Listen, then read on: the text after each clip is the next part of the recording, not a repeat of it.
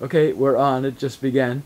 It is September 1st, 2012, and I am with Dvorah Kost, Seattle friend, and Pan Pavel Romejko, a.k.a. Paul, from visiting from Chicago, who I first met in Poland in 1984.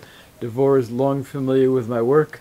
Paul in a different sense, because we were in the summer studies in Krakow, Poland in 1984.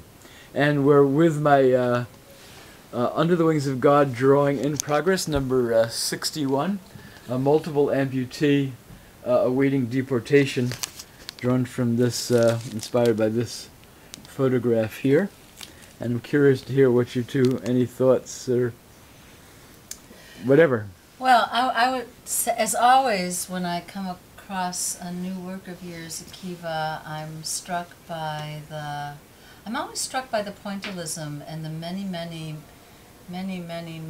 marks to create the shapes and the designs, and then I actually really love the structure of her face.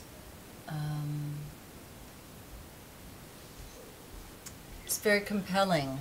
The profile is very compelling. Good, thanks. And I would agree. I just love the textures in it and the different things you work into it.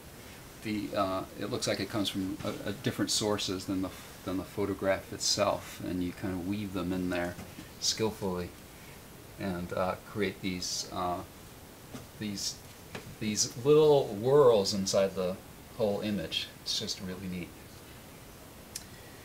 And then I looked at the photograph, and I actually saw what you're seeing in the sense of the detail of the texture, where more so than many of the other photographs that I've seen you draw, I mean, it's kind of like draw from what you've got going what you've got going in all this teeny tiny things. It really, when you look at that, it also has the granular. That's the word I'm going for. The granular is very much in the photo itself.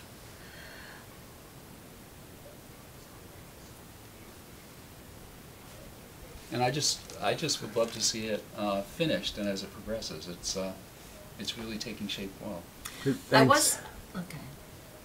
I was struck by this pink, and when I first saw it, I thought, "What is this?" And it looked like it was a woman's hat, and then this was her shoulder, and this was her back, and so there was a woman crouching in front of the other woman. Mm.